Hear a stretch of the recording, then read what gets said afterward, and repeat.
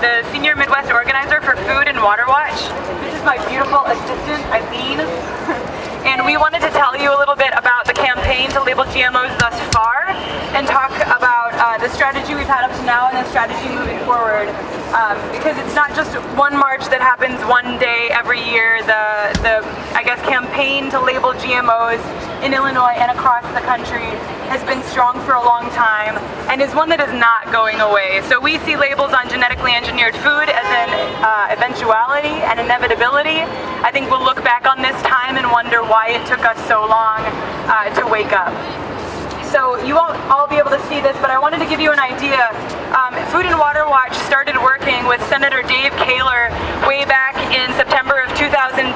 At that time, he did not want to be our champion. As you may know, GMOs and the companies that promote them are extremely powerful forces in all levels of government. It took hundreds of phone calls and letters and activities just like this one to convince our champion, who has now stood with us for years, to take the lead. It is not a popular position in the Illinois legislature, and we're lucky to have someone like him on our side.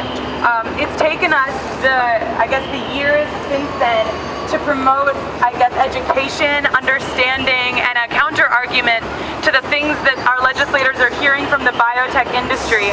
But it's not enough to get people educated. Our legislators are not voting against us because they don't understand. They're voting against us because they are heavily influenced by corporate dollars and because they do not hear enough from their constituents.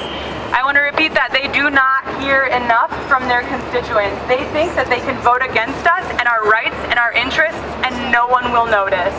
And unfortunately for the last few years, we've proven them right. We've proven them right. So, in the year 2015, we've been the most successful we've ever been. We have changed positions for people who said they would never stand with us. And the way we've been able to do that is by organizing strategically in specific regions and choosing targets. Targets are people who can give us what we want, choosing them based on the allies we have, the power we have, and the positions that we know they are in. So nothing that has happened in any of the campaigns to label GMOs is an accident.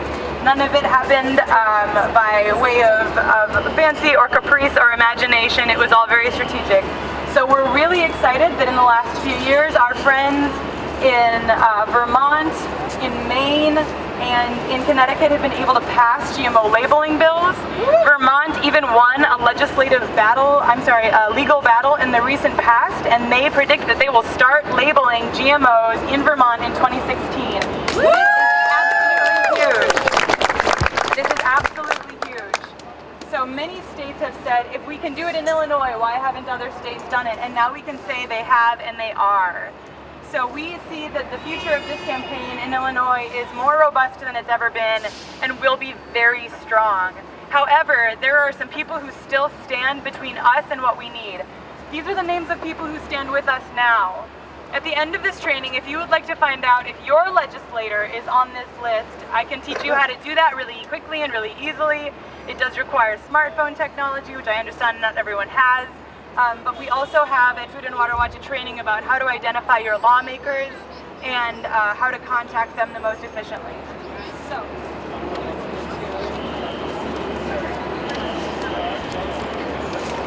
So when we are looking into who we want to work with, who are we going to ask questions of, who do we want on our side, we can't just choose randomly. We can't pick a name out of the air or say, I live in Carbondale, Illinois, I'll talk only to my legislator. Why is that? Some legislators are actually GMO farmers. Some of the lawmakers in Illinois grow GMOs, have worked for biotech companies or for the Farm Bureau, and have very close ties with our direct opponents. Those opponents include the Illinois Retail Manufacturers Association, the Farm Bureau, and unfortunately the Illinois Chamber of Commerce. So you can imagine what kind of influence these groups have. When we are choosing people, we have to say who is with us. Does anybody here know, besides the people who are standing on this plaza, who are the groups, organizations, or other bodies that are with us?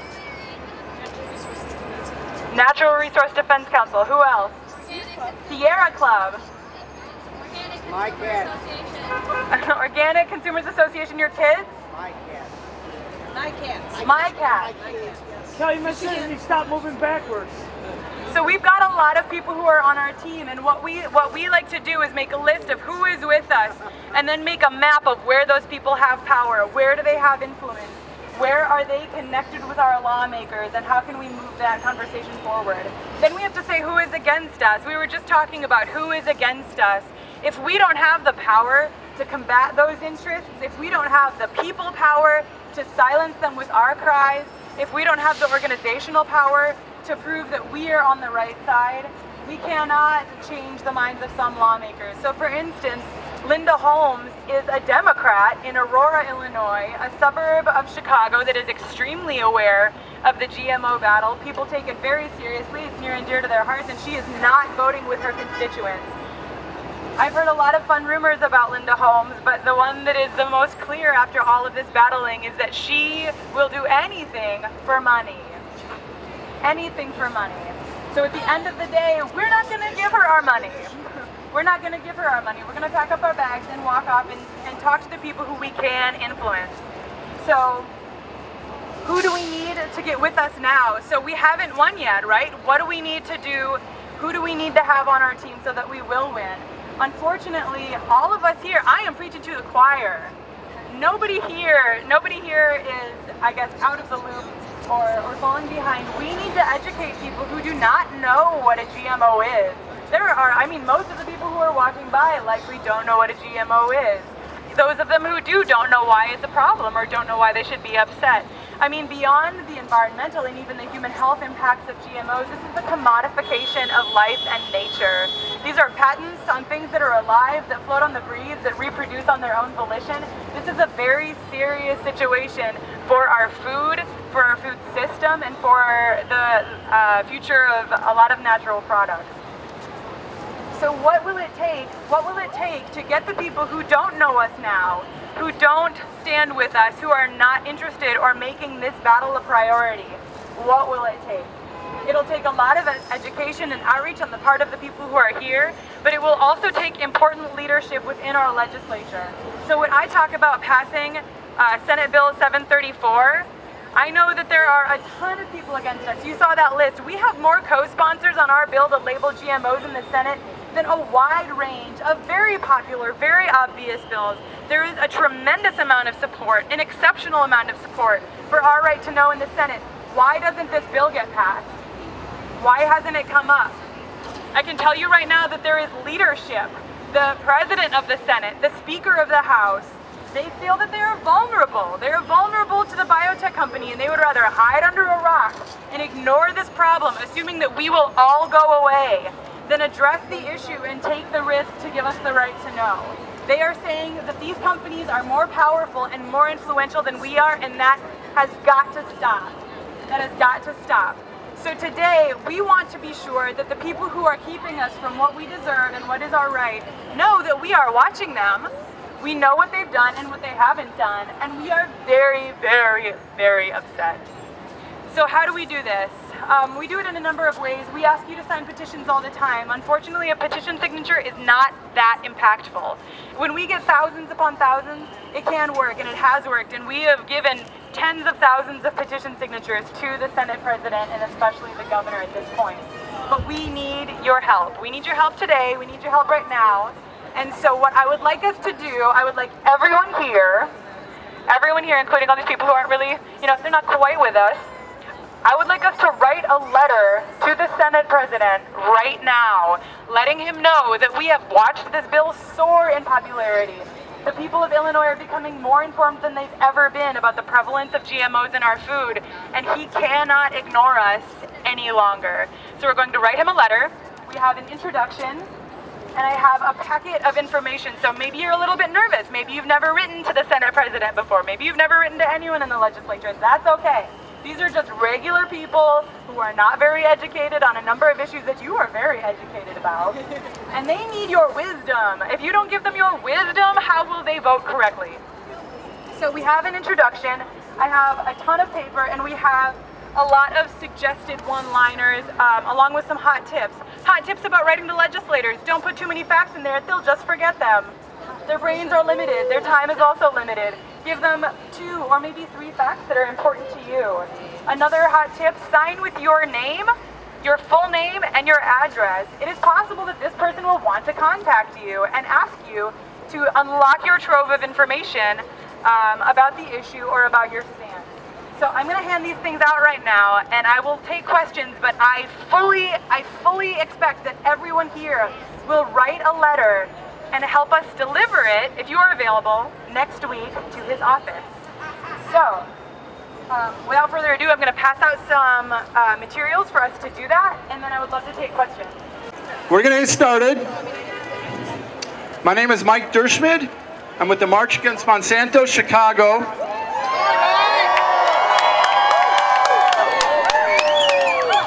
I also represent the Organic Consumer Association and Illinois Right to Know, GMO. And we have a lot of allies. For instance, Food and Water Watch, Jessica Fudyan. She will be our first speaker, and here she is. Hey guys, I'm Jessica Fudyan. I'm the Midwest organizer for Food and Water Watch. It is wonderful to see you all. You look beautiful, and there are so many of us, and actually so few opponents today. So give yourselves a hand for making it out, for looking big and looking strong. So this is not the first time I've seen many of you. We have gathered on a number of occasions over the last 3 years to make GMO labeling the law in Illinois. It has been through your hard work, your raised voices, and so much of the energy that you put into educating your friends that we have gotten to the point where we are. I want to thank you again for coming out today in this beautiful weather. Monsanto and many of the biotech industries that are trying to sell us their seeds have corporatized and in many cases privatized ownership of what is biological, something that belongs to nature, something that no man can possess. And we're here to take back our food system, to say we will not stand for the commodification of the things that are the most important to us. The food that we eat and the water that we drink, water that we do not want to drink polluted with pesticides and agrochemicals. So we've worked hard to promote SB 734, the Genetically Engineered Food Labeling Act here in our Senate. We have gotten many, many letters written by people that are here right now that we will deliver to the Senate President, John Cullerton, next Friday. Let's hear it for John Cullerton, the man who is preventing us from seeing food labels. We give him a boo! John Cullerton, you sneaky scoundrel. So I want to give everyone one more opportunity. So just because you've come to march does not necessarily mean the people that need to hear us will, right? We don't see a lot of lawmakers here with us today. We definitely don't see any members of Congress. So what can we do to reach them? I've got an idea. I just so happen to have a toll-free phone number that can connect us to the Senate President's office, John Cullerton. If he's going to stand between us and our right to know, I think it's time we give him a call and let him know how that makes us feel. So, I need you to take out your phones. I'm not even kidding. Get your phone out right now. I saw you take a picture. I know you've got it with you. So you're going to call this number. You'll hear a recording of my beautiful voice, and you'll be connected to his office. And you just need to let the Senate President know that it is our right to know what we are eating, what we are feeding our children, and we will not tolerate his delays and the blockage of our right to know in Illinois. So the phone number is 888-498-2945. Again, 888-498-2945. And I want to hear all kinds of things. I want to hear what you've got to say to the Senate President. Let him know how you feel. Doing it now? Yes, do it right now. Hit send. We can all hit send at the exact same time. You calling? I can hear you.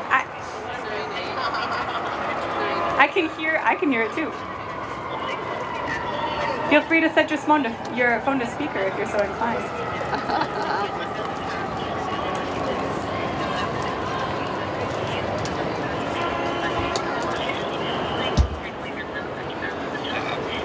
I'm seeing a lot of smiles and nods. Let's see if we can fill his voicemail box right now.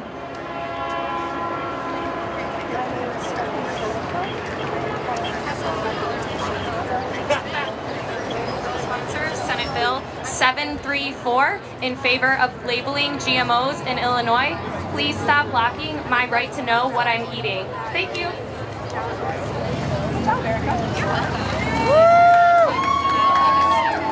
And this is urgent, and I would a large group of people that is Looking good, guys. I would urge you to support that.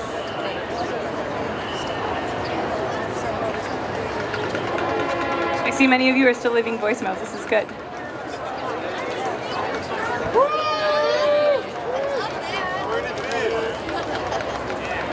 Once you've left your message, let me see your sign up in the air. Maybe we can tweet him some photos. There you go. You guys look beautiful.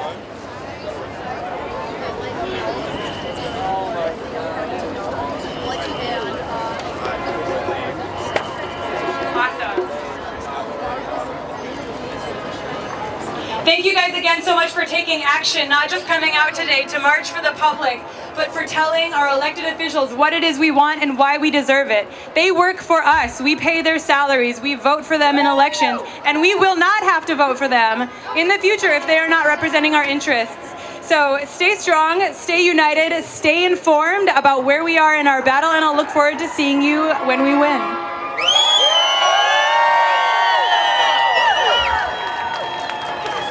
Hi, Commissioner Frank Avila. There's the commissioner right here. We have elected officials. Thank you, Mike. My name is Commissioner Frank Avila. I'm the commissioner at the Metropolitan Water Reclamation District of Greater Chicago.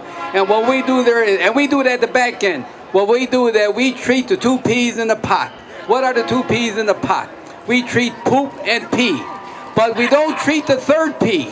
The third P is profit. That's what we don't do. We don't treat the profit. And the problem that we have is that they want us to treat everything at the back end when we should do it at the front end. Prevention. We should have prevention because once it comes to us, it's already out there. Our kids have it. The human beings have it. It's out there already, and that's why our kids are being born today with adult diseases. They're being born today with adult diseases because all the pesticides and herbicides that has been approved by the U.S. EPA. The U.S. EPA is what? The United States Protected Agency, right? But I don't think they're a protection agency. They're the polluters agency. That's what I think they are. They're the United States Polluter Protection Agency because they protect all the corporations on all the chemicals that they have in their products there. And so I have a book here that I've been reading, Poison Spring. And in Poison Spring, it states that the U.S. EPA is the most corrupt agency in the United States. And the reason why, because the decisions that they make among all the other agencies is the most important decision that they make because it determines the health and welfare of the public here in the USA. And they haven't even banned Roundup, where the World Health Organization says is a probable cause of cancer. And a lot of countries in Europe have banned Roundup. And in Argentina, they're going to ban Roundup. But where haven't they banned Roundup? Here in America. And what's going to happen? Here, spring is coming, right, guys? And everyone that has a lawn, well, what are they doing? They're buying a spray. They're spraying Roundup on the grass. It sprays if they have kids. Kids are getting Roundup. If they walk on the grass, they walk in their home, they have rugs. They'll have more Roundup in their home than they have out in the lawn. And that's going to affect their kids. It's going to affect their dogs. And so money is the key for the U.S. EPA, and that's why it's called the U.S. Polluter Protected Agency, because they feel that money is the most important thing to protect the health and welfare of the people here in the United States. I'm going to read a quote in this book, what it says about money.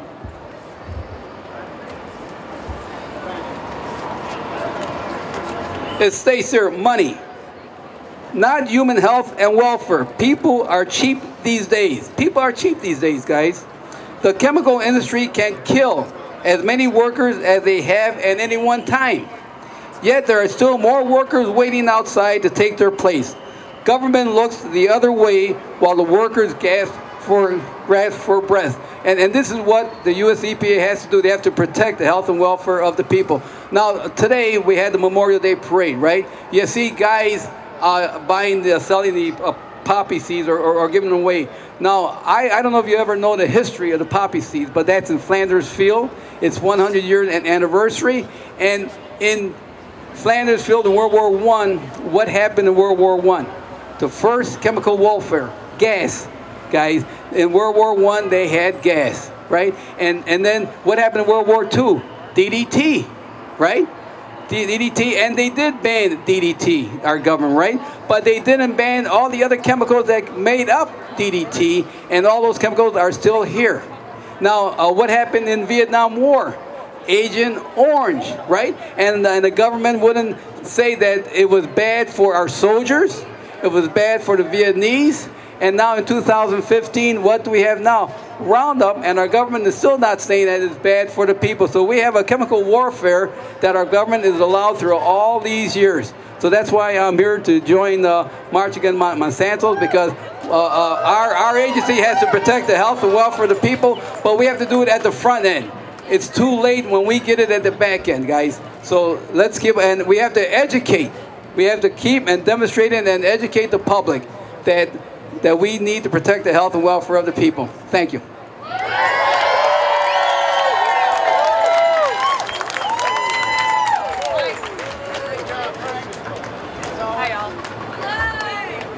Hello. So next we have Nancy Perlman with Illinois Right to Know GMO.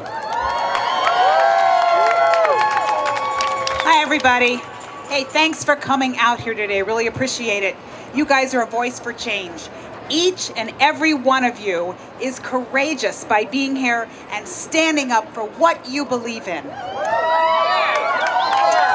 I am a mom and I'm a health coach, and I'm here today because I am so concerned about what's happening to our food because of GMOs and Roundup. I want to share for a moment my family story. My husband and my son both have celiac disease, and I have gluten sensitivity. And my husband was so sick he could have died. He didn't know he had celiac disease. And none of us can eat gluten or we get very sick. And we also feel sick when we eat GMOs. So we do everything that we can to avoid eating GMOs. The gluten-containing grains, and I don't know how many of you know this, like wheat and barley, are being sprayed with Monsanto Roundup that contains the active ingredient glyphosate. So for those of you that eat wheat, barley, need to know that. And they do this for sheer convenience of drying the grains faster so they can harvest them faster. And then the glyphosate gets into the grains that people eat. Doctors and scientists are now looking at the possibility of the glyphosate contributing to people getting celiac disease, gluten sensitivity, and many, many autoimmune diseases that are so on the rise and making people sick. The World Health Organization recently declared glyphosate a probable human carcinogen, and research studies on rats have shown tumors, diseases, and infertility by the third generation. Is this, I ask you, what we want for our kids and future generations? No! I am so concerned that our kids are getting sicker younger, that they're not expected to live as long as we do. That's telling us there's something happening that we need to be paying attention to. It's a loud wake-up call to all of us to create change in our food system. Monsanto's GMOs and Roundup are contributing to that happening. And I know that makes most of us angry, but we need to take that energy and thoughts of anger and put that aside and put our energy and thoughts into being voices for positive change about our food system. Jeffrey Smith from the Institute for Responsible Technology, he's the biggest experts on GMOs in the world, and he warns about the dangers of GMOs. He says we have a tipping point, and we're getting very close to that. A tipping point where consumers will reject buying GMOs in the grocery stores. If 15 to 20% of people only buy organic or non-GMO products in grocery stores, Corporations are all about profits. If they see their sales drop while organic sales continue to skyrocket, they'll see their GMOs are a marketing liability for them. So, how can you be an advocate for change? Help create this tipping point of consumer rejection. Talk to your friends and family members about the research that shows how GMOs are being linked to skyrocketing disease rates, especially gut-related issues and conditions. Volunteer with Illinois Right to Know GMO! So we can get GMOs labeled in Illinois. Host movie screenings and GMO awareness events in your local communities. I've done it. I started. It's easy to do. And people need to learn about it. You know, at your local library or community center. Help get GMOs labeled in Illinois, because do we have a right to know what we're feeding ourselves and our families? Yes! The truth is, we've been lied to for over 20 years that GMOs even existed. No one told us. It was kept secret from Americans. There are 64 countries around the world that have GMOs labeled now. Now is the time for our country to have GMOs labeled. There are countries around the world, even communities in America, that have already banned GMOs. So I say this to you. I see Illinois having GMO labeling. Do you? I see a world that has an abundance of organic and healthy food for everyone. Do you? And finally, I see a world where there are no GMOs anymore. Do you? This is possible. Together, we can create change. Now let's get busy. We've got work to do. Thank you.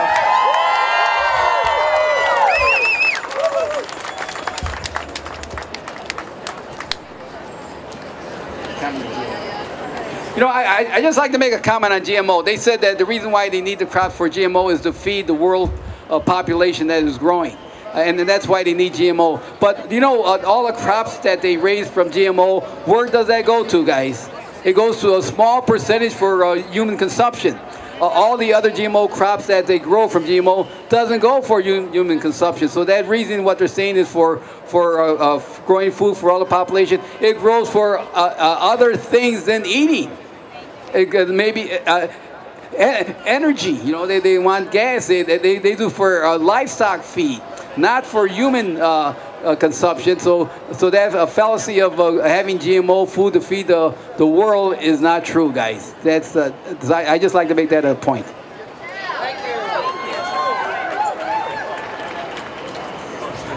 Hello. Next, we have Terry with Illinois Right to Know GMO. Everyone that's doing the kids activity and it's going to do a skit or a show and tell, they're organizing and getting ready for that now. They're going to come on in 1 or 2 speakers from now. But everyone with their children, go on over there. And Nally, wave at everybody. She's waving at us back there by the table. So let's get that organized, and that's happening. Next is Terry with Illinois Right to Know GMO. Hey, I'm so excited to be here. I love you guys. Thank you so much for being here. I'm thrilled to be with so many like-minded souls. Mike, it's fabulous. I appreciate so much everything you've done. Big round of applause for Mike. So, hello, welcome. I am speaking for Joan Levin, who is at another engagement out of town. Many of you probably know Joan. I am extremely pleased on her behalf to deliver a speech that she wrote. It's entitled, "Who is Really Anti-Science?" Sometimes when folks are on the losing side of an issue, they try to discredit others and embroider their own case with myths to make themselves look good. For example, the biotech industry tried to gull us into thinking that GMOs are safe, even though it's clear there have been serious warning flags for the past few decades. And they tried to make us look heartless with entreaties that a hungry world could not be fed without genetic engineering, even though it's clear that world hunger is a distribution problem, not a production problem. Now, The rallying cry of Monsanto and its biotech allies is we are anti-science because we raise questions about genetically engineered foods and their safety and overwhelming environmental impacts. But who's really anti-science here? I submit we are not anti-science. The anti-science ones are the shills for an industry that hell-bent on selling its products come what may. Isn't this anti-science? Yeah? The companies hide behind a policy statement without adequate scientific evidence and use this unsupportable policy to flood the market with questionable products without the required scientific testing of each and every genetically engineered food. Isn't this anti-science? Yes. These companies hide behind intellectual property law to keep scientists from doing rigorous testing that could produce results contrary to their their commercial interests. Isn't this anti-science? Yes. These companies intentionally mislead the public, trumpeting only the findings of the scientific organizations that support their views, while ignoring the ones that express doubts about their safety. Isn't this anti-science? Yes. These companies orchestrate smear campaigns against scientists who do produce experimental results showing the dangers of these products. I'd say this too was anti-science, right? Yeah, isn't this anti-science? Yes. So don't let anyone call you anti-science because you insist on scientific testing for every genetically engineered food on the market. And this means independent testing with the necessary safeguards to ensure adequacy and impartiality. We are the ones who are for science. We are the ones who are for honest science. And Monsanto and its allies, they're the ones who are anti-science. Their day is almost over. So I tell you, step up, step up, step up, be counted, get involved. Yes, you too. Thank you. Because if you're not at the table, you're on the menu. Thank you for your activism. Change happens in society by doing what we're doing, but the rubber really meets the road in public policy. You got to talk to your community organizers, your elected officials, state reps, congressmen, senators. We need to go there and talk to them. Call them up. Do that. Next we have Dr. Brannick. Hi everyone, I'm really excited to be here. I would like to just tell you a little bit of what I see and do in my office. I'm a doctor who specializes in natural medicine. Okay, can you hear me now? Okay, I'm a doctor who... Okay, I'm Dr. Michelle Brannick, and I specialize in primary care natural medicine. So what that means, I treat the cause of problems. And I just want to share with you, I'm going to give you a personal testimonial, but what I see in my office is enormous amount of digestive complaints. So I see men, women, and children with all kinds of digestive complaints like gas, bloating, heartburn, burping, abdomen pain, diarrhea, and constipation. And a lot of these problems are due to diet. So when I go through their history, I take an extensive history of their diet.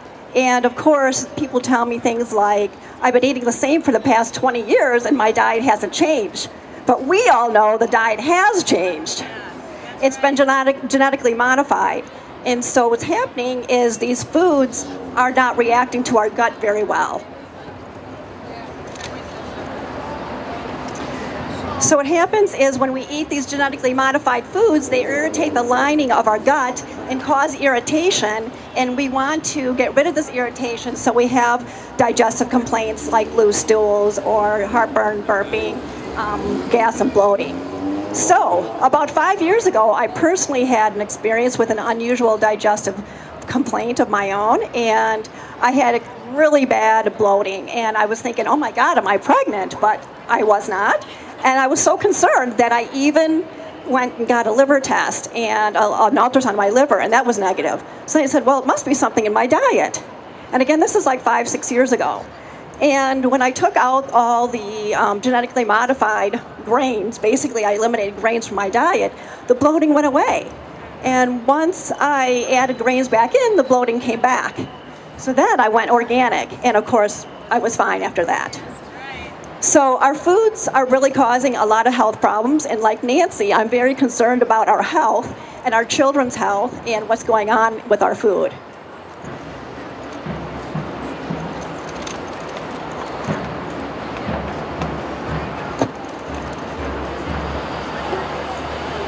So I'd like to talk a little bit about glyphosates, what they're doing to our gut. What they do is they disrupt the friendly bacteria, they decrease the friendly bacteria and promote the bad bacteria in our gut.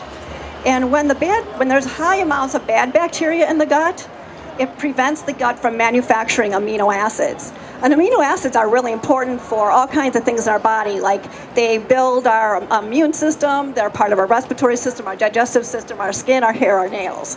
So amino acids are really important. They're the building blocks to everything in our body. So amino acids like tryptophan, tyrosine, serotonin, cysteine are all very, very important in brain function. Without these amino acids, we experience mental disturbances like overstimulation, inability to focus, lack of appetite suppression, and violent behaviors, depression, anxiety, and much, much more.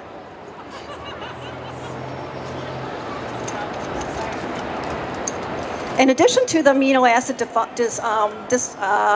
deficiencies, further results in additional nutritional deficiencies, and it prevents the liver from detoxification. Glyphosates also deplete micronutrients such as calcium, magnesium, zinc, iron, and sulfur, all important in heart, muscle, immune, liver, and liver function.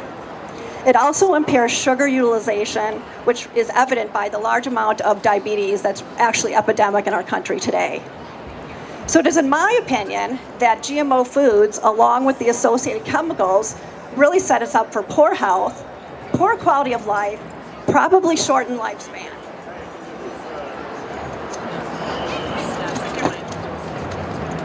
GMOs, glyphosates, destroy the land, people, health. The objective of companies like Monsanto is not quality of food, but about greed, control, and monopoly. It's not to protect life and environment, but to protect their money. Thank you.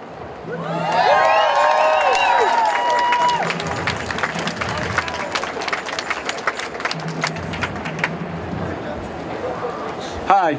Next we have Cindy. Cindy's with the March Against Monsanto, and she's with Anonymous. Thank you everybody so much for coming out. We have a really good turnout today. I'm so excited to see all of you. I am gonna back up what that doctor just said, because I know from personal experience that everything that she just said is true, and I don't need anyone to approve it or put a stamp on it and tell me that it's true, because I lived through it with my little girl. She was the one with the bullhorn yelling at the GMO people, if any of you guys saw her. She, on her sign, she wanted to draw a picture of herself in the hospital, hooked up to all of those IVs and PICC lines and the oxygen. For the last 3 years, in about 2 weeks, it'll be 3 years that she has been completely healthy. And it's because I cut all of that garbage out of her diet. It was killing her. I almost lost her. I spent 7 days in the PICU, no sleep. I was losing her. She pulled through, and I decided that we really needed to make some life changes. And she has been perfectly healthy since. Monsanto is the largest multinational GMO bioengineering company. And it's just nobody that creates pesticides and manufactures all of this stuff should have anything to do with our food. That right there is a red flag. So I don't know how anyone could think that any of that is okay. Poison, food, they don't go together. It's common sense, it's not science.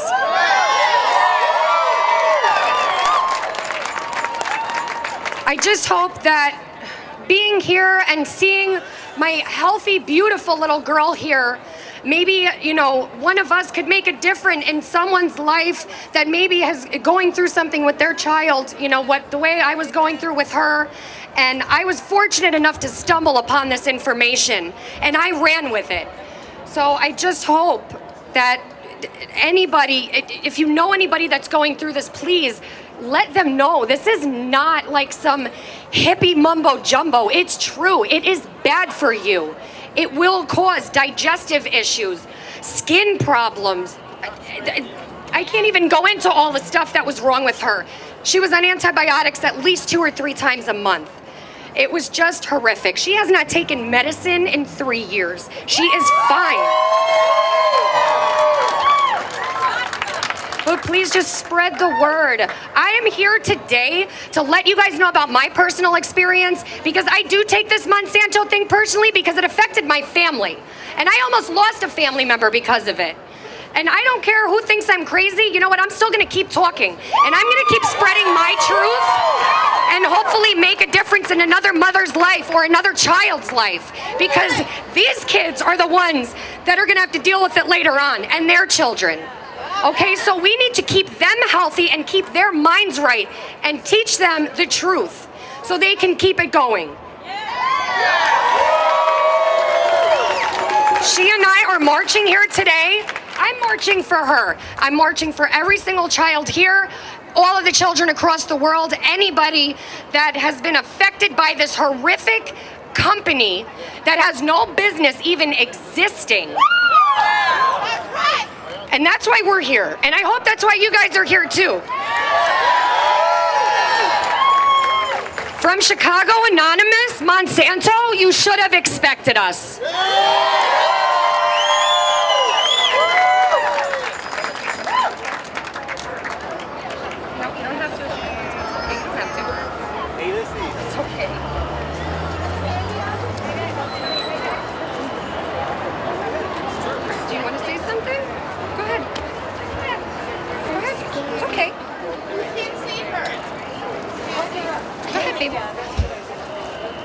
Monsanto doesn't give us good food, but we're against Monsanto, so we give good food off, and we don't like letting other children get sick. So that's why we're against Monsanto.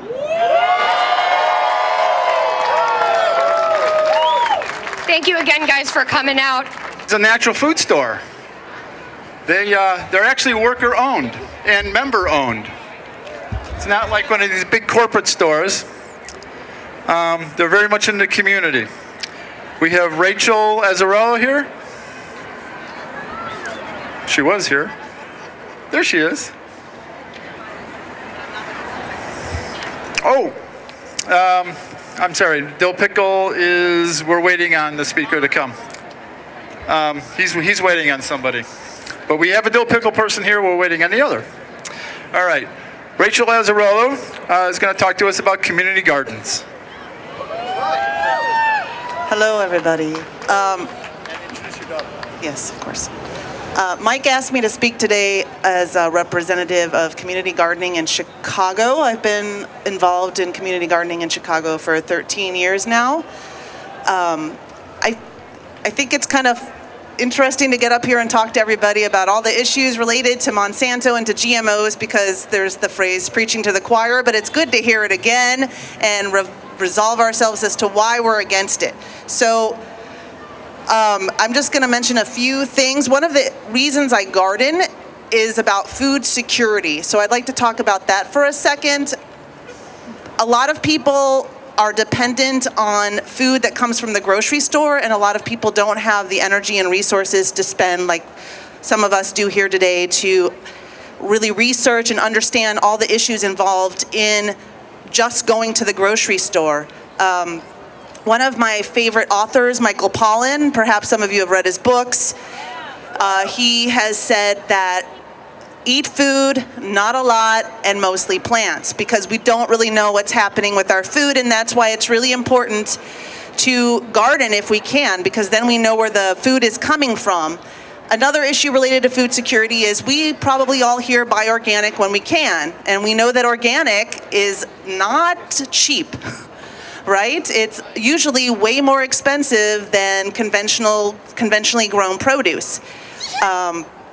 So if we start gardening and we have gardens, then our neighbors see it, and then we can talk to them about these kinds of topics. you go to the grocery store and you have to buy these pears, and the pears are $1.99 a pound, but you can have a pear tree and have pears for 20 years plus, or your tomatoes, and we can save these heirloom varieties that are quickly disappearing because we are a monocrop culture.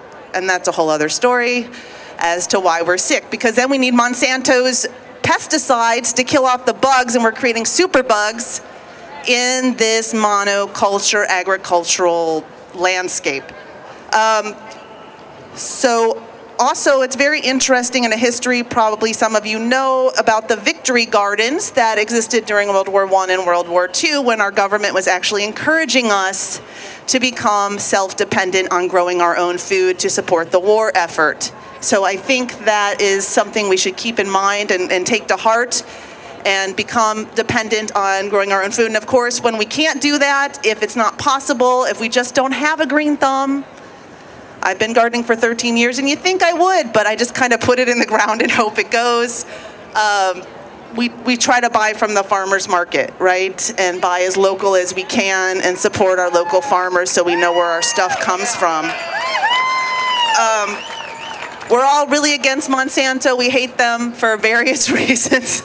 Anybody that wants to hide behind the FDA and not allow us to label our food, when clearly there is a consumer majority that wants their food labeled, and in European countries, many European countries label their food if they haven't banned GMOs altogether, is just enough reason to be suspicious and be like, I don't think so, Monsanto.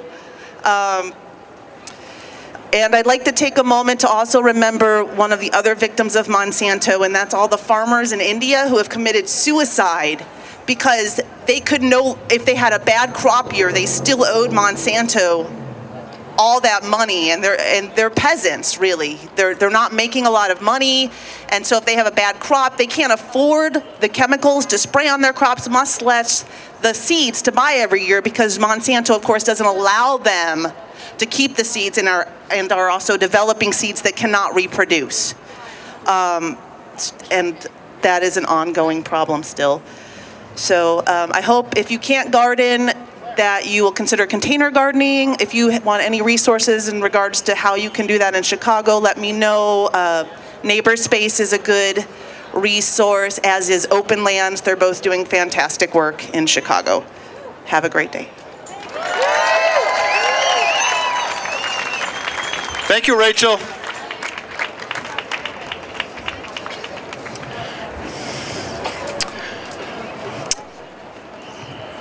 Next we have Tom Broderick from the Chicago Democratic Socialists of America. He's going to talk to us about free trade, or fair trade more appropriately, and the TPP and fast track and all that nasty stuff.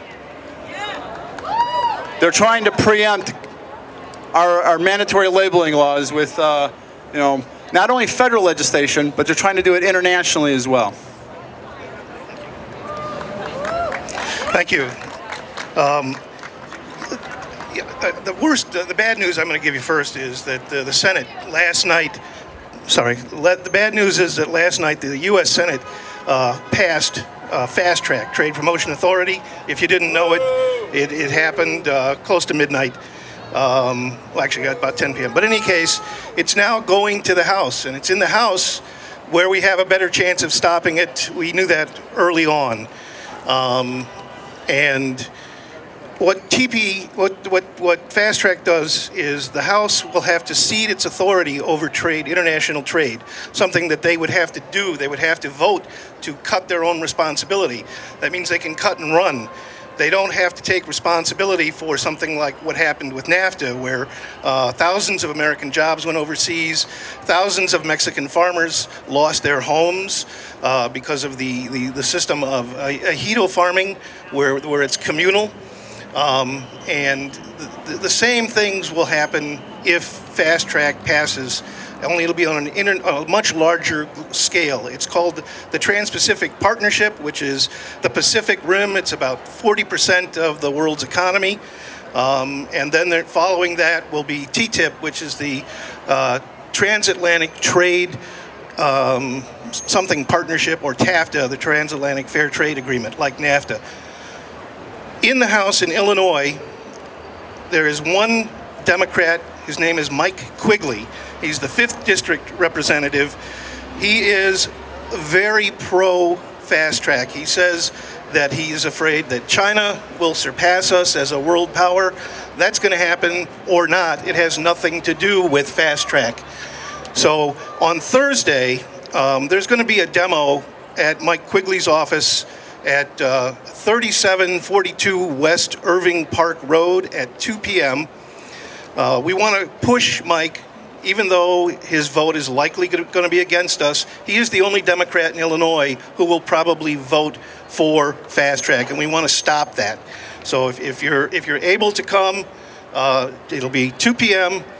at 3742 West Irving Park Road, 5th Congressional District. Hopefully all of you know how to get in touch with your state rep, your federal rep, whether from Illinois or from one of the neighboring states, Indiana, Wisconsin. You need to get a hold of your congressional representative and urge them to vote against fast track or trade promotion authority, which is what it's known as professionally. In Illinois, Durbin voted for fast track. Voted against fast track. Kirk voted for fast track. Republican, Democrat.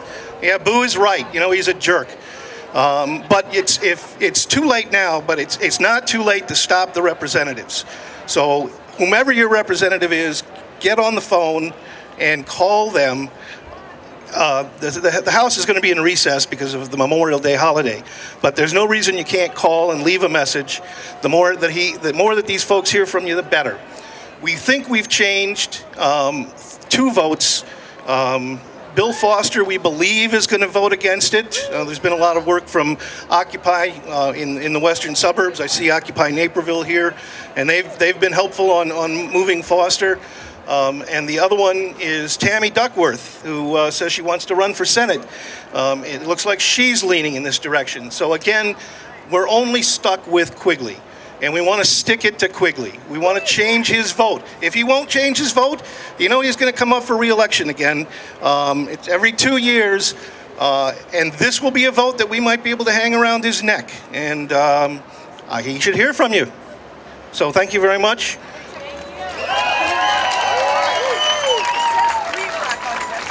Oh, okay. I'm sorry. I'm hearing 3 o'clock. I was told 2. I was told 2 o'clock. Okay, so, okay, great. All right, thanks. We think 2. I think it's 2 o'clock, but you know what? All over the March Against Monsanto invite page on Facebook, I'm going to be blasting it with information about Quigley's office, the Thursday, the 28th. I'm pretty sure it's 2. It might be 3, but I'm pretty sure it's 2. Okay, so maybe it got changed. But I'm also doing one at noontime having to do with the DARK Act at Jan Schakowsky's office at noon the same day, and then we'll go over and support the other one. So, all right, next up is Veterans for Peace, Steve Nelson.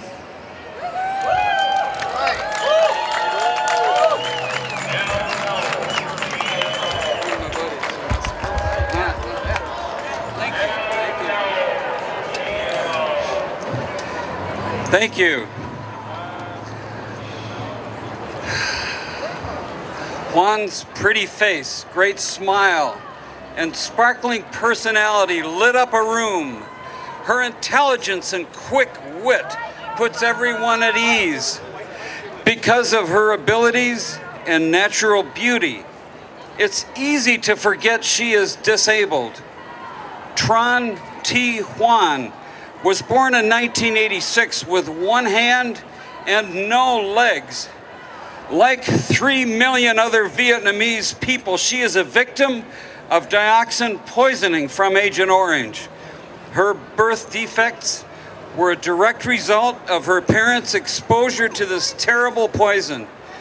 American scientists in Monsanto and Dow Chemical knew about the extreme dangers of dioxin, while the United States was dumping 20 million gallons of Agent Orange on South Vietnam from 1961 to 1971. 20 million gallons. They kept silent about these dangers. Because of the millions of dollars that they earned, as they sat in their mansions counting their money, I wonder if they thought about people like my friend Tron T. Huan. Dioxin changes the chromosomes passed from each generation to the next. So far, 3 generations of Vietnamese people, American veterans of the war, including my cousin Oliver and my brother-in-law Bill, and descendants of Vietnam vets, have suffered from mental illnesses, diseases of all organs, from the skin to the brain to the heart, cancer, miscarriages, stillbirth, deaths. The sad list goes on and on. I was honored to accompany Juan and the other Vietnamese Agent Orange victims in Chicago recently when they were here on tours of the U.S. to raise awareness of what we created in their beautiful land. They wanted Americans to see what happened to them and to tell us that the U.S. Supreme Court decided that the Vietnamese victims of Agent Orange had no legal right to sue the companies like Monsanto that manufactured these poisons. About the only help Vietnamese have received from the U.S. is Vietnam veterans who have gone back to Vietnam to help those people, to build and staff health clinics and help in many other ways. I am so proud of what they have done.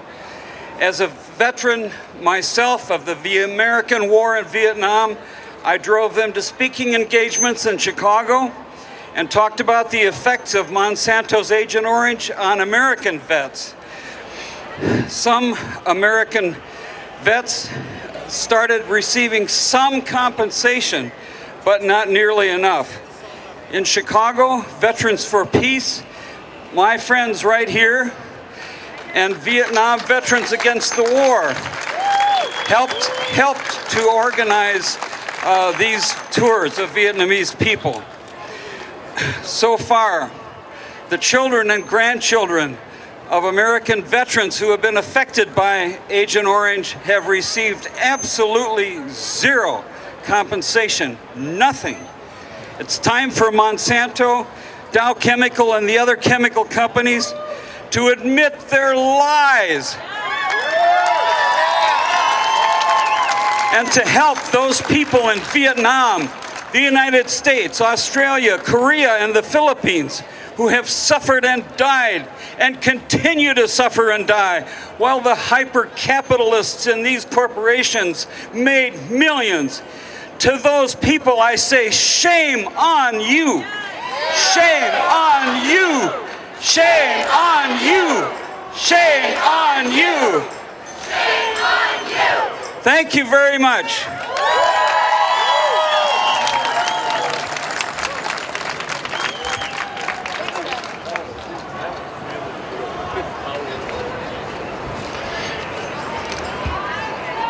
We have the Dill Pickle Co-op in the house.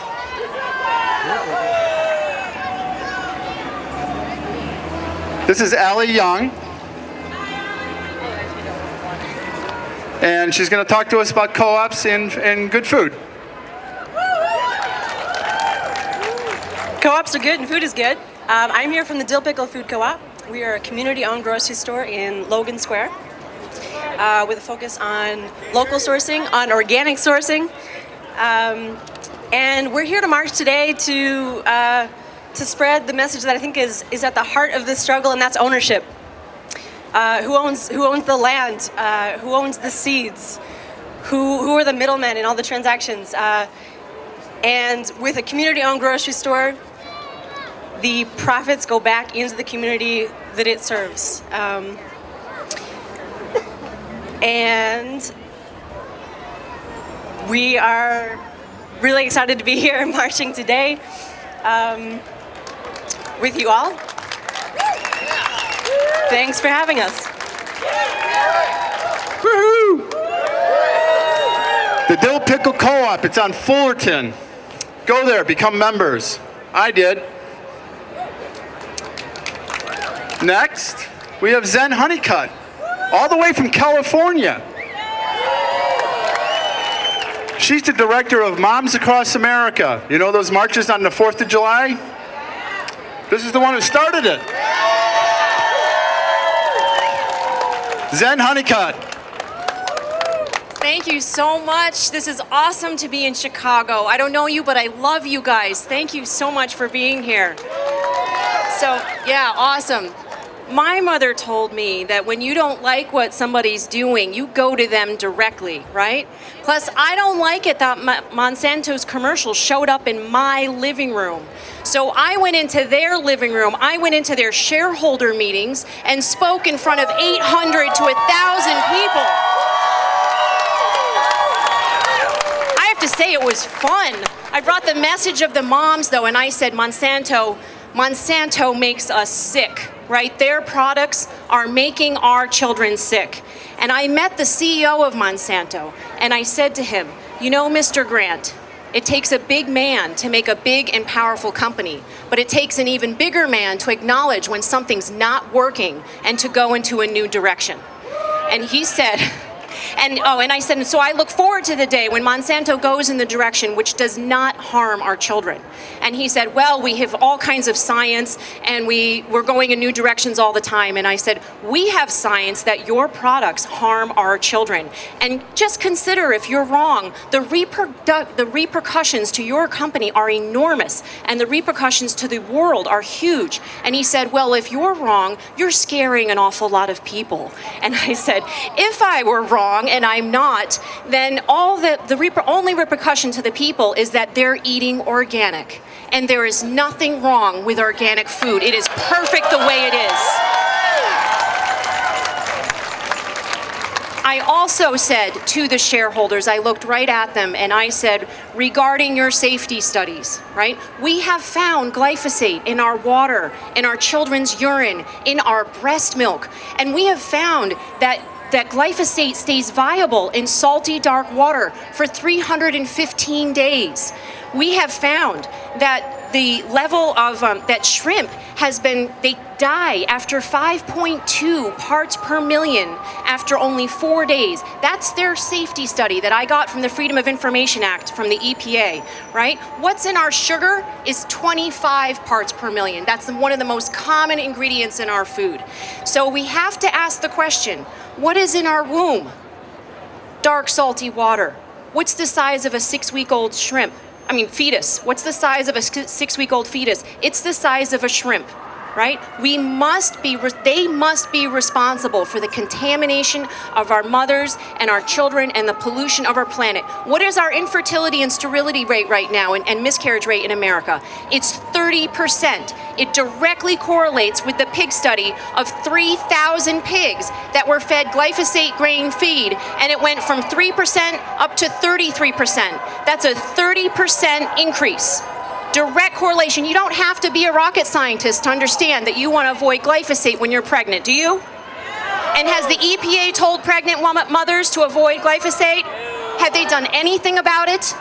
Not at all. You know what all these chemical companies say? I went and I spoke at Monsanto in St. Louis. I spoke at Syngenta in Switzerland and with DuPont in Delaware and Dow in Michigan. They all said that the EPA says this is safe. They all passed the buck, right? So this is what they're doing. They're passing the buck. This is not the America that we stand for, where the chemical companies both make the poisons that they spray in the food, and then they make the pharmaceuticals to make us feel better. This is not the America that our founding fathers stood for. So I'm going to give you just one sentence from the Declaration of Independence.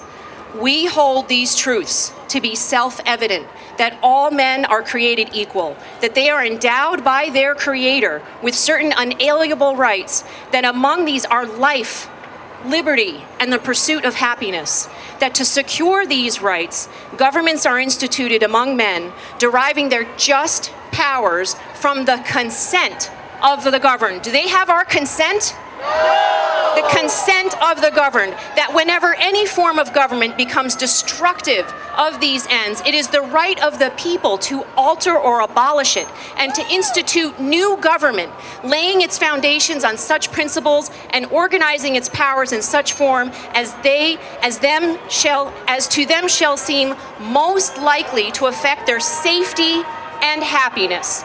It goes on to say that it is their right, their duty, to throw off such government and to provide new guards for their future security. The Founding Fathers had it right in so many ways. However, I declare now is the time for the voice of the mother and the women to be added to how we govern.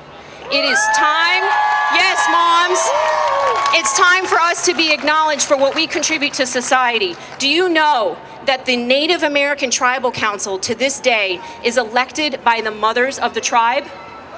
And they continue to hold the power to remove a leader based on lack of performance. If they don't protect them, they're gone. Now, why is this? This is because the community trusts that a mother's commitment is in alignment with their best interest, universally, around the world, right? So we mothers say that our government shall only take actions which protect the health, well-being, and environment of the children of current and future generations. Otherwise, we're not protecting our future, right? So how do we make this a reality?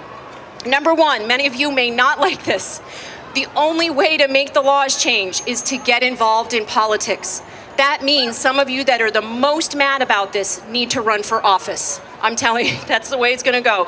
We need to face it that our government is the way it is because we let it get this way.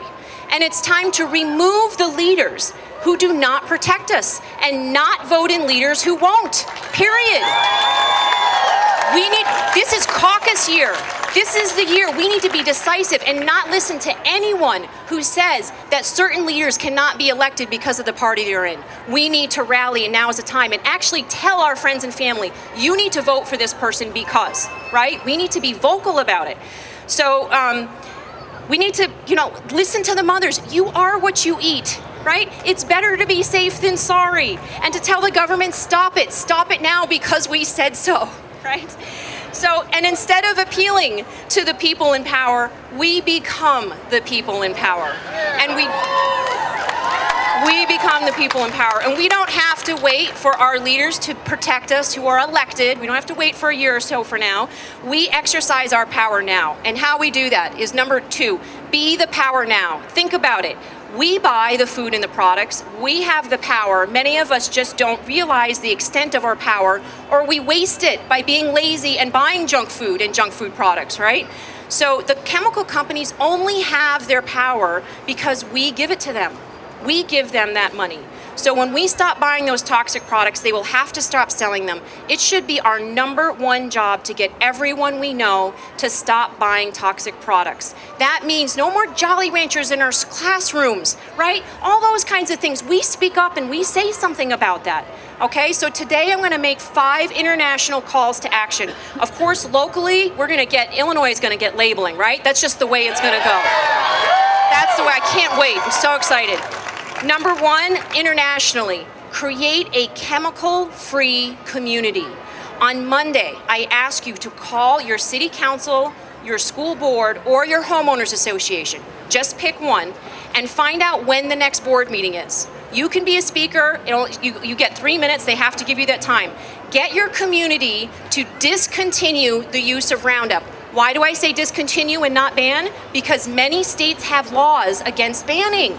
Monsanto was sneaky and they made laws already. You can't ban certain products in your neighborhood. So we don't need them to ban, we just need them to discontinue the use, right? And use organic alternatives instead, or pull the weeds, get your Boy Scouts together, or in 2016, there'll be steam weeder machines that will be available in America, and you can find that information on our website. I promise I'll put it up tomorrow. But they're a company from Australia and they're really great. So you can also create this chemical-free community by going to chemfree.org. chemicalfreecom.com. It's a new website. It's going to be like Yelp for chemical-free businesses. So you can get your school or your dog like grooming place or your nail polish or a hair polish. That all these companies can go chemical-free, and we can create a safe community for our children and our families. Number 2, reboot the EPA. I'll be honest, I don't know how this is going to happen, but if the Poison Spring guy, Evangelos Valientos, says we got to get new leadership in the EPA.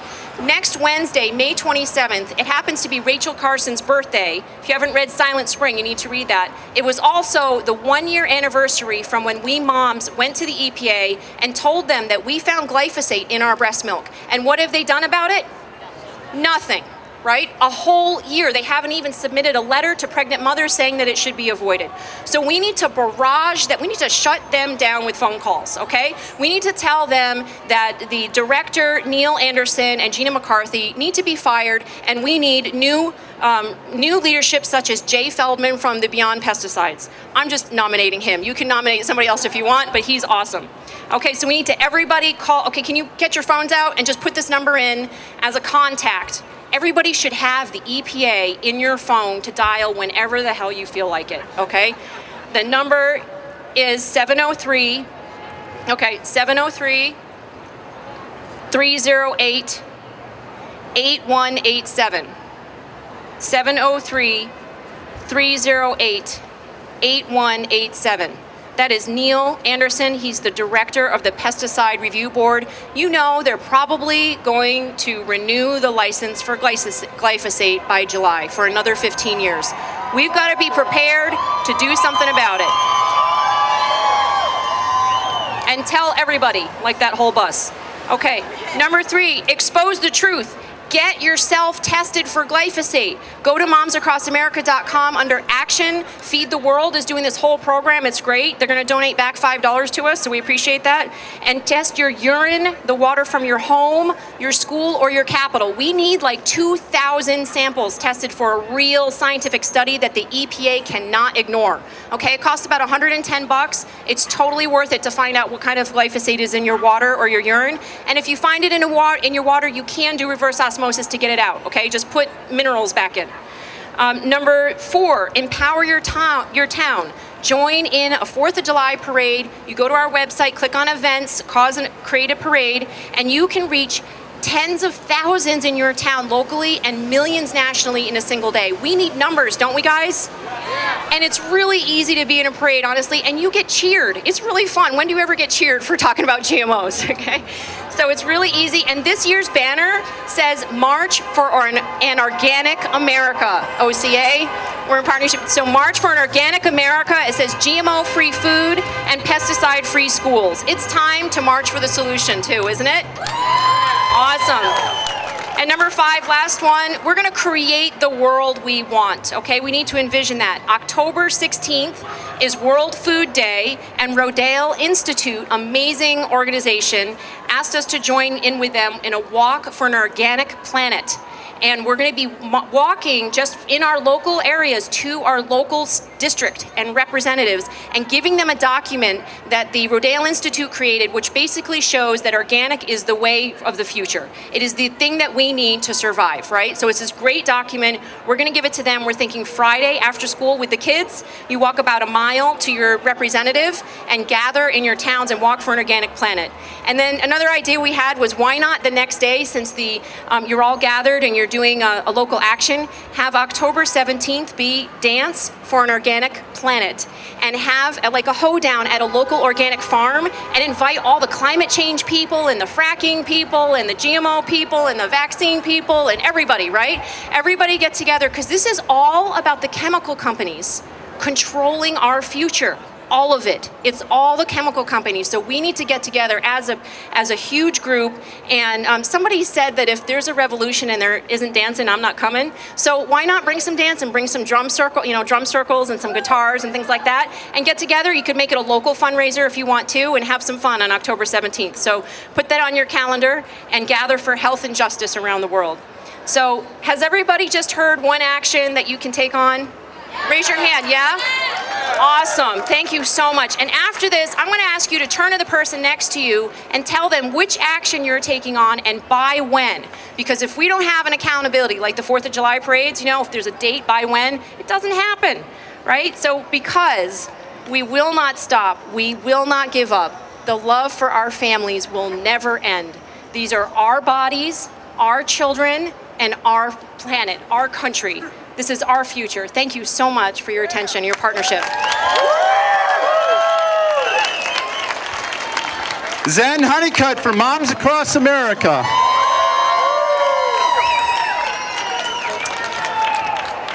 All right, we have one last act. About 30 or 40 of them all at the same time. We're not chanting now. Thank you.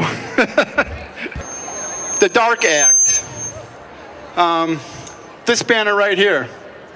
Making us sick. Monsanto makes us sick. Monsanto's Roundup glyphosate is making us sick. And the World Health Organization just said so recently. Probable cause of cancer. Those over there can't get around that, as much as they are in denial. Look up GMO myths, or Steven Drucker, author Gene's Twisted Truth. Order that in your local libraries. That'll really help out the book, produce more books. The booksellers, the book publishers will order more, especially if the libraries are ordering them. So the Dark Act. Next week, we already heard about the TPP rally at Quigley's office. We'll be posting a lot of that on the Facebook pages over the course of the next few days. So we're going to go to Jan Schakowsky's house a little earlier in the day at noon. And we're going to do a polite reminder rally. Jan's with us on some of the issues, and she's not so solid on some of the other issues. So we want to remind her that people want mandatory labeling of GMOs at the state level. We actually want it at the federal level, but states lead when it comes to this kind of legislation. 20 plus years, the feds have done nothing. We need to force them, the feds, to do a mandatory labeling law instead of this weak voluntary law. Mike Pompeo out of Kansas introduced this bill. It's we call it the Dark Act, denying the Americans the right to know act. So we need to remind Jan Schakowsky politely. She's our friend. She's the one who first got labels, in fact, food ingredients labeled on all our, mandatory ingredients on our labels in the first place, on our food packaging. It was her, and she deserves a lot of credit for that. But, politicians need a good nudge in the side. Sometimes they need a push. That's what we're going to do. So I'll be putting out a lot of information about that as well as the other rally. And then there's also one in Rockford the day before. If you don't know anybody in Rockford, we're going to go to one of the congressmen in Rockford as well. So, anyways, our next act, Reverend Billy and the Stop Shopping Choir.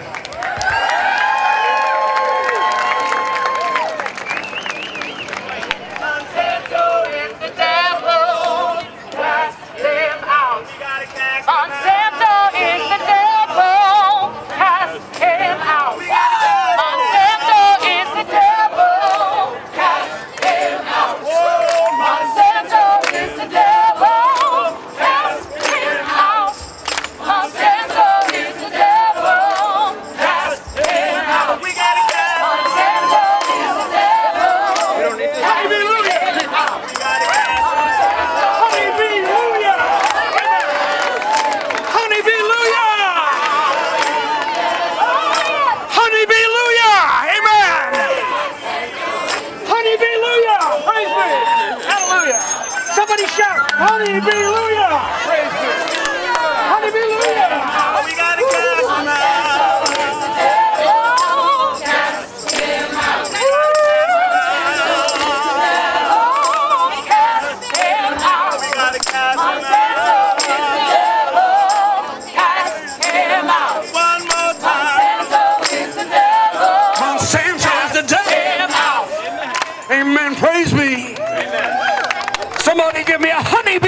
here today.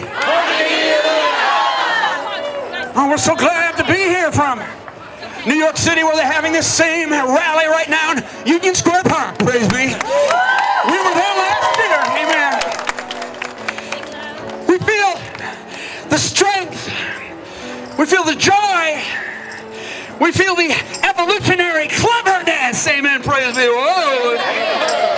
Of all the animals, all the life, all the bacteria, all the plants, all the honeybees, coming back from 1,500 flowers laden with pollen that has neonicotinoids in it. And then having trouble finding the hive because neonicotinoids are neuropathic. That's the devil. Amen. Let's sing a song for you now. 1, 2. Sing a song for you. 1, 2, 3. I got apocalypse fatigue, my honeybee and me. Where's my home I've gone? Where's my sweet, sweet tree? 1,000 flowers touching me. They know I know the queen. They touched all right through me. Amen. They see my tree in a dream. Hallelujah. Circle around, circle around. Circle around, circle around. Circle around, circle around. Circle around, circle around. Circle around, circle around. Circle around, circle around. Circle around. I carry sticky gold dust buzzing on a broken breeze. I'm spiraling offshore, and now I'm lost at sea. Oh, you can't go home again. You can't go home. No, you can't go home again. You can't go home. Come on. Come on now. I got apocalypse fatigue, my honeybee and me. Where's my home I've gone? Where's my sweet, sweet tree? 1,000 flowers touching me. They know I know the queen. They touch the hive through me. They see my tree in a dream. Circle around, circle around. Circle around, circle around. Circle around, circle around. Circle around, circle around. Come on. Circle around. Hallelujah. Hallelujah. Come on now. I carry sticky gold dust buzzing on a broken breeze. Oh yeah. Looking for that hive. And now I'm lost. I'm lost. Come on now. I want to go home. I want to find my home. I want to find my hive. Let me find my hive. You can't go home.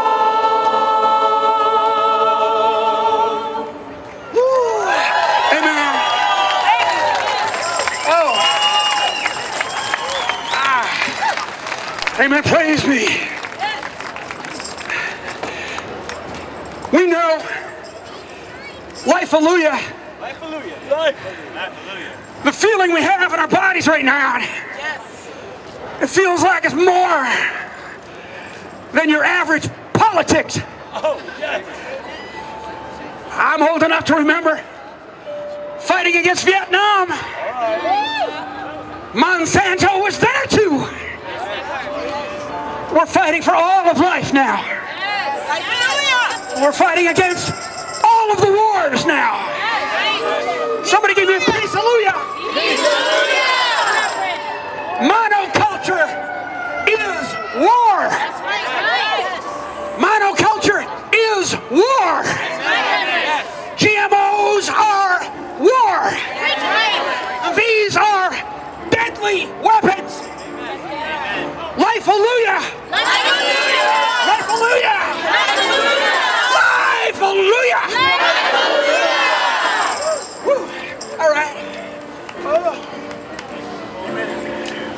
All right. Being strong. Okay, amen, hallelujah. Monsanto is the devil, pretends he's a scientist. Monsanto's the devil. That's we need for this predator, evolution with a kiss. That's where you and I come in, the human superbug. With Mother Earth's instructions, save your seeds with love. Save your seeds. Devil Monsanto, oh, you're the devil. A seed, she's not a logo. Can't kill her with your name. Oh, she's the power of love. With a map to the sun and the rain. With a map to the sun and the rain.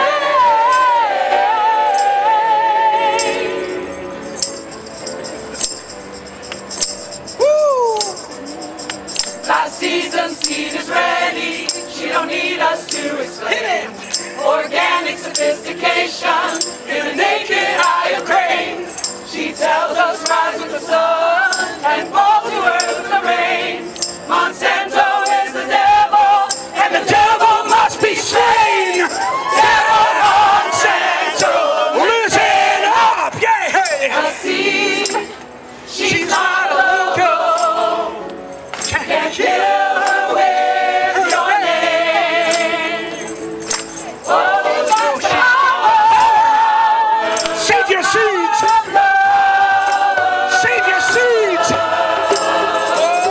With a map to the sun and the rain. With a map to the sun and the rain.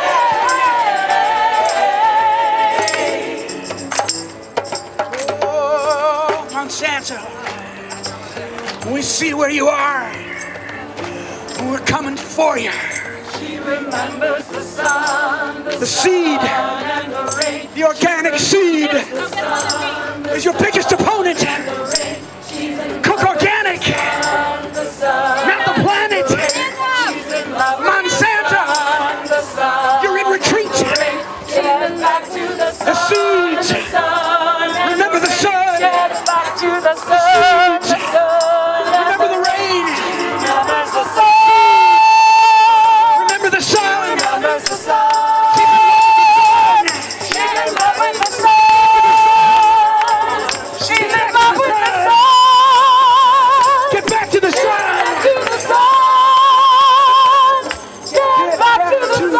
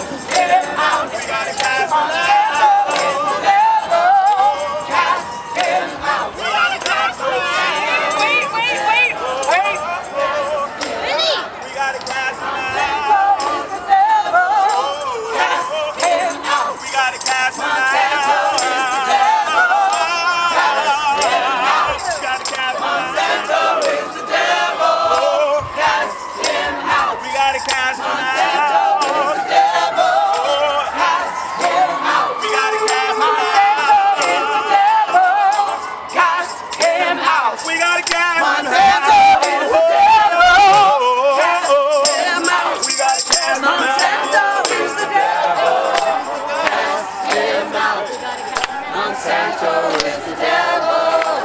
Cast him out. Monsanto is the devil.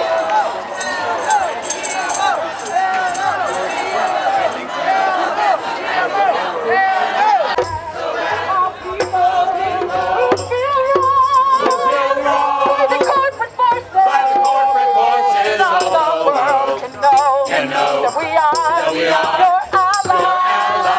As one people united.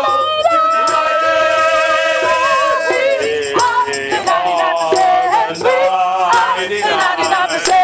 We are the 99%. We are the 99%. Oh, to the mic check, mic check, mic check, mic check, mic check, mic check. We acknowledge that the future of the human race requires the cooperation of its members, that our system must protect our rights upon corruption of that system. It is up to the individuals to protect their own rights and those of their neighbors.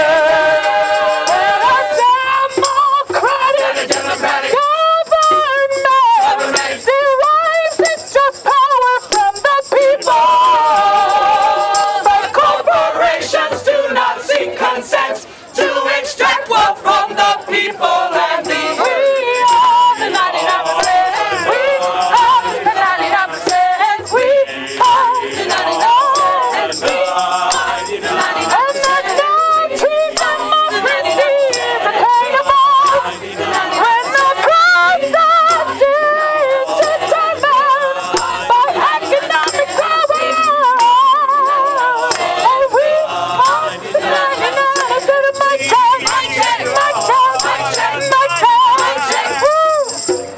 Now we come to you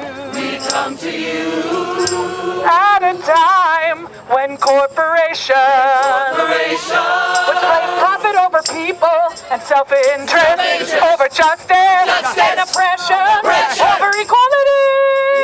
They run our government, but we are the 99%. We are the 99%. We are the 99%.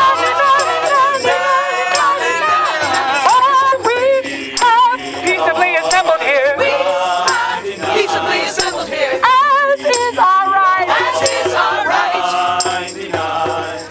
To let these facts be known. To let these facts be known that we are the 99%.